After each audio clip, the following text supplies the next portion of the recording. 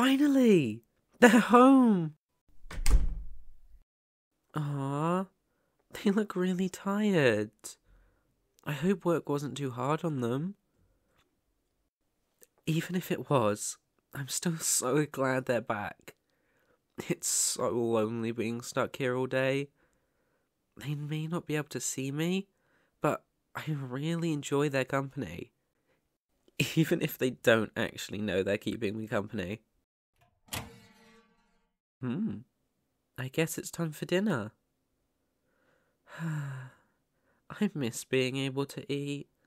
So many more delicious foods I had yet to try. I wonder what they'll make. Wait, is that a notepad on the counter? I wonder. Hey! Hey, it worked! I actually picked it up! Oh no. They look terrified. I'm so sorry. I'm just gonna slowly put it down. There it's down. Oh no. They still looked freaked out. What am I? Wait. You can see me? You can see me? This is awesome.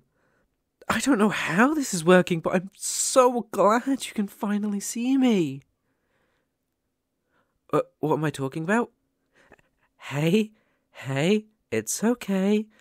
You can put down the knife. I'm not gonna hurt you. Isn't it obvious? I'm a ghost. I've been living here with you for a while, so I really hope you don't mind. I've been staying in your spare room most of the time. I'll pay rent if you want me to. I mean, I don't have any money, but I could figure something out. Just, please don't try and get rid of me. I'll do anything. I'm really not making the situation any better, am I? I'm so sorry. If this makes you uncomfortable, then I can go. I'm just really glad someone finally saw me. It was really nice meeting you. Maybe I'll see you again sometime. You don't want me to go? Really? Oh, I will absolutely stay if you want me to. Wait, why would you want me to stay? All I've done since coming here is move things around and scare you. You want to get to know me? I mean, you can if you want to. I'm just a little surprised, that's all. Great. Where should I start? It's kind of been a while. Oh, right, my name. My name's Daniel. I would ask you what yours is, but I kind of already know. How? Oh, well, I pay attention to the letters which get posted through the door. They all have the same name on it, and as you're kind of the only person who lives here, I guess that was your name. Why did I choose your house to haunt? Well, I tend to go to different houses because I typically don't like to stay in one place for too long. But your place was really different. I felt almost at home for the first time since, the whole ghostification process. Well, I was involved in a car accident. There was a kitty cat sitting in the road and it wasn't getting out of the way. And then I saw a car coming. I couldn't help myself.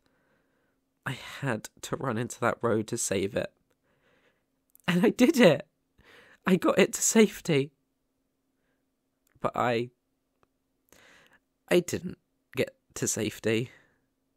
And since then, I've been like this. That's why you're so weird. Normally most people can't even tell I'm around, but you can finally see me. To be honest, I don't know why either, but I also don't care. I finally get to talk to you. That's what's important to me. You're the first person I've spoken to since being like this. Others like me? Oh, of course. There's a lot, actually. Some are nice and others not so nice. I haven't interacted with another ghost in a while, actually. I've been too busy here. What do I mean by not so nice ghost? Well, there's a few who are just mean. Some of them especially so to me. But it's okay. I can deal with them. Don't be worried. I'm fine. I haven't even seen them for a while, so I guess they got bored messing with me. Anyway, how was work? You look absolutely exhausted. A rough day? Well, let me cheer you up. What could I even do? Usually I would offer a hug, but since you're, living, I doubt you'll be able to feel it. I mean, we can try, yes, but I don't even know if I can touch you, let alone hug you. Wait, you can feel it? Honestly, you're not joking, are you? It's okay if you are, I don't mind. You promise? I don't know what to say. I don't know what's happening or why it's happening, but I like it. But I still look like a ghost, or do I look normal to you? Still a ghost, huh? But does that mean anyone else can see me now? Strange. Oh, I'm not too sure about going outside. I don't want what happened last time to happen again. It's nothing. Forget I said anything. Anyways, I'm so happy you can see me. You're one of the nicest people I have ever met. I don't know if other people would be nice to me considering what I am. Am I going to stay here? Well, only if you want me to. I can find somewhere else if you need time to process this. You do want me to stay? Okay. I promise to be more careful from now on, though. I'm really sorry for breaking your things. I'm just really clumsy. Oh, you need to cook dinner? No, that's okay. I can go sit in the other room or something until you finish cooking. I don't want to get in your way. Oh, me? No, I don't want anything. I can't eat anything anyway because, I think you've got the point. I do really appreciate the offer, though.